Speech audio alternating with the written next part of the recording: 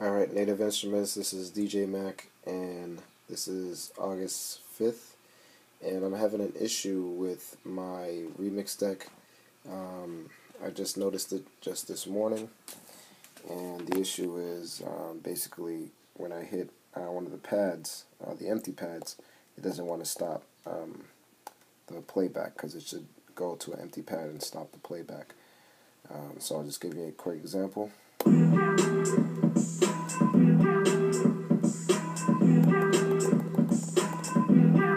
I'm going to turn it down.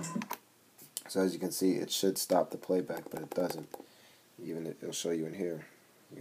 I'll put the volume up, and by hitting the empty pad, it should stop playback, but it's not. So I can play it.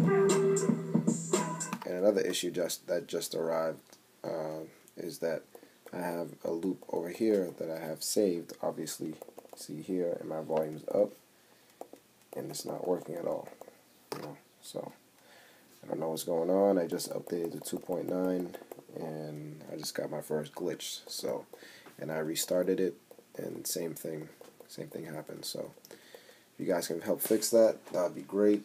I don't know what's going on, but yeah, that's crazy, because I have a saved loop here that's not playing, or it is playing, but it's not showing that it's up. So if you guys can help me out with that, that'll be great. Peace.